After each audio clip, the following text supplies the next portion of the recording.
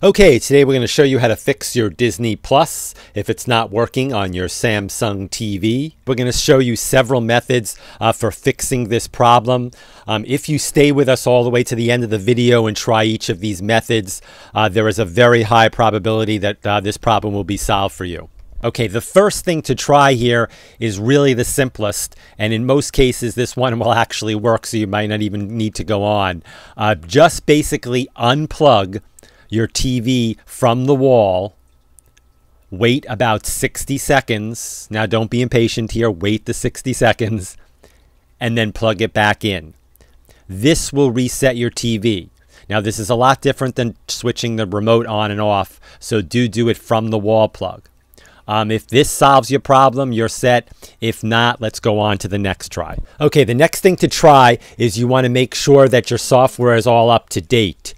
This is very easy to do. You just go to the Settings menu, Support, Software Update, and then click on Update Now.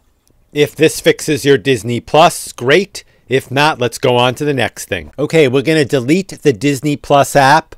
You can do that by going to Apps, Settings, find the Disney Plus app, and then delete. Once the Disney Plus app is deleted, I want you to reinstall it by finding the Disney Plus app and then selecting Install. If your Disney Plus still does not work, this last thing we're going to try should almost certainly fix your problem.